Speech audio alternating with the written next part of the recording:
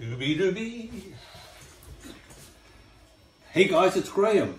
When I originally designed the Effector to suit and be able to mount a mosquito hot end onto my Predator, within the design I added some extra holes and tapped them in three with the vision that they may be able to be used later on for mounting some sort of option.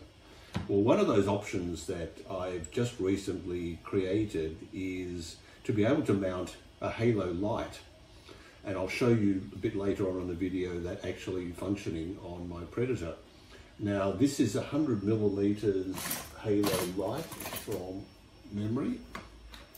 It's 100 millimeters outside, and it's actually, looks like about 83.5 millimeters inside. It's a fairly standard halo light that you can get. I bought these as a packet of 2. It's got the part number 2F04-09. I bought it on eBay, and it states that it has 33 LEDs. These are just white LEDs. So the mount that I created for it, which matches the hot end, can be printed, and it has some extrusions here that allow it to sit directly lined up with those M3 tapped holes, so it can be screwed to the effector. Now when you buy the halo light, they usually come with, opening this up, a very short cable. So I unsoldered that and I soldered on an appropriately longer piece of cable to go up to be at the same length to match these plug positions when the hot end is, or the effector is plugged into the Predator.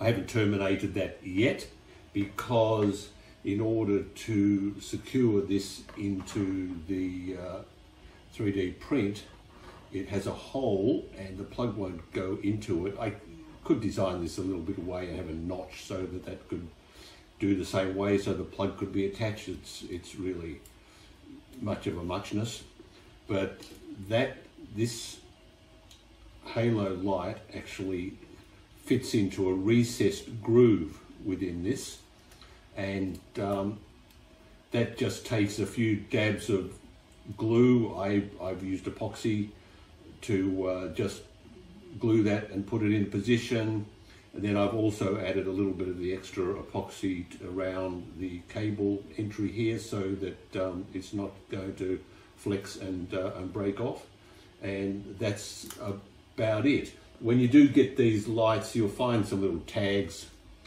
from when these have been manufactured in mass, and you've just got to file those little tags off, or just cut them off with a pair of side cutters and just trim them a little bit. And then that basically fits onto the hot end. Orient the cable so that it comes out around the same position as the other cables, and drop that in. There are 3 M3 screws that go through here, and I won't do all of these up, but they go through and secure this onto the effector. And yeah, there we go.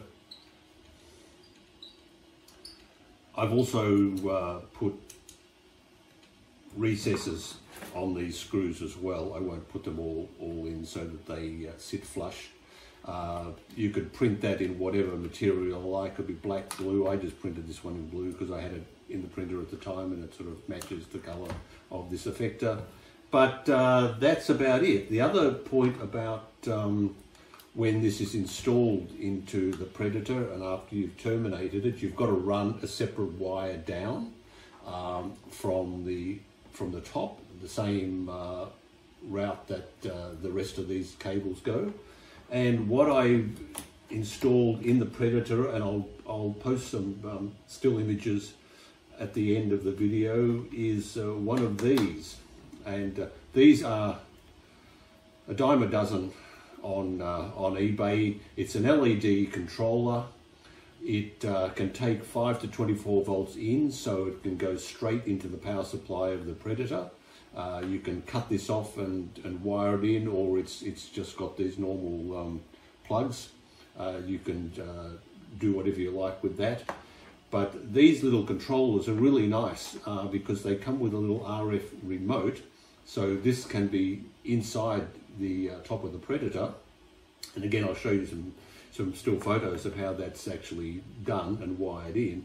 But this little controller allows you to turn these LED lights off and on and control the brightness of them infinitely, or 100%, 50%, 25%. It's got other modes which make them flash and do other sorts of things like that. But it's just a very neat little thing. These, I don't know what I paid for this one. It was a little while ago that I bought it. That's the label, RF wireless remote LED controller. And I don't think they were much. I think they were like $10 or something like that on eBay.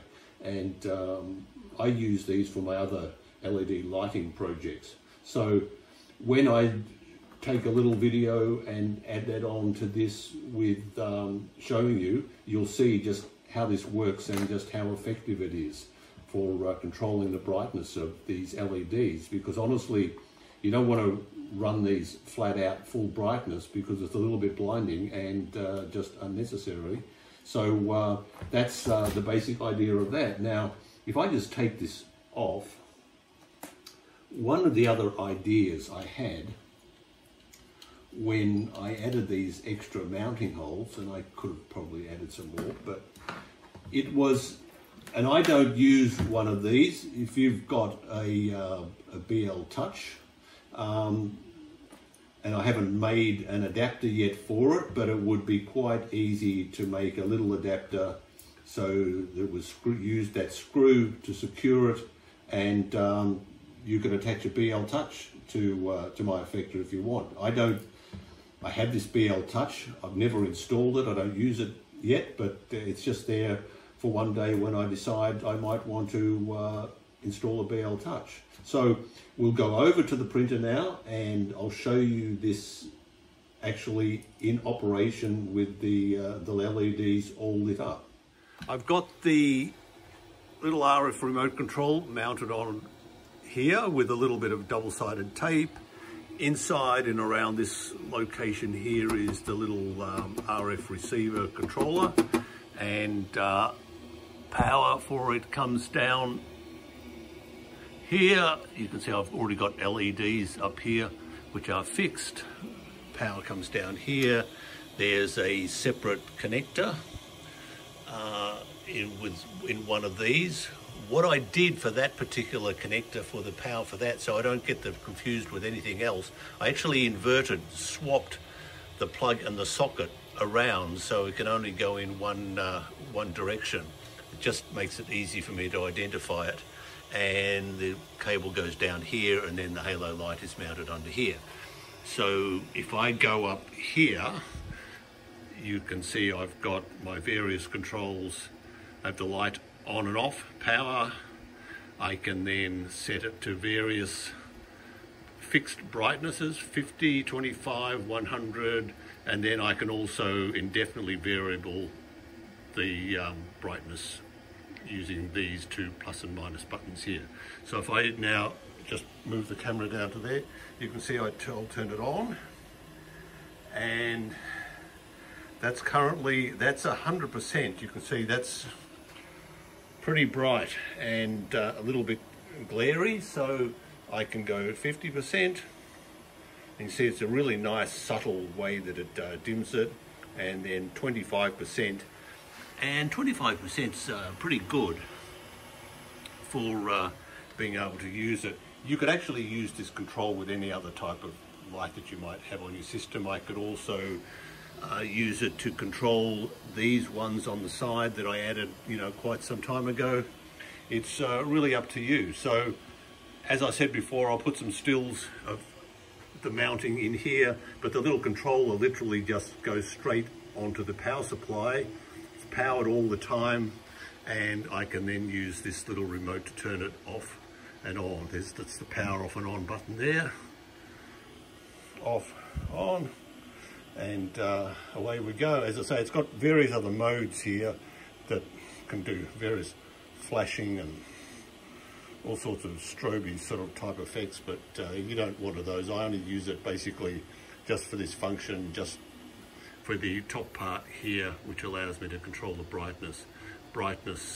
Up, I can go up in steps or go down in steps. So you can set it to pretty much exactly bright as you want. That's wound right down now.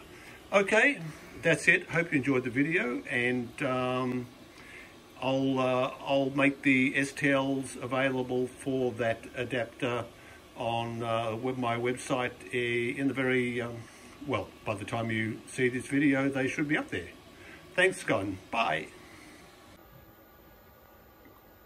The halo light is now working. I've got a wireless remote control connected to it, so I can turn it on and off.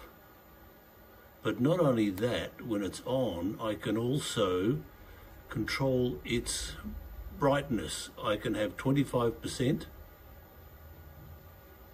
50%, 100%, or I can change it to anything I like. Basically, if I click brightness on that, negative, I can see every time I push it negative, it drops down. So I can adjust it to exactly what I want. So that's the RF wireless remote. If we go up here, I've routed the cables all the way through to it. And in the top here, it's a 12-volt system, so I already had a buck converter installed to power the other lights at the bottom, so I just wired in, and this is the wireless remote control. Ooh, where is it? Receiver there, and that just basically goes in series with the power and then down to the halo light on the hot end. So it's as simple as that. These wireless remotes are available from almost anywhere. AliExpress, eBay. I had this one for quite some time, and just waiting to be used.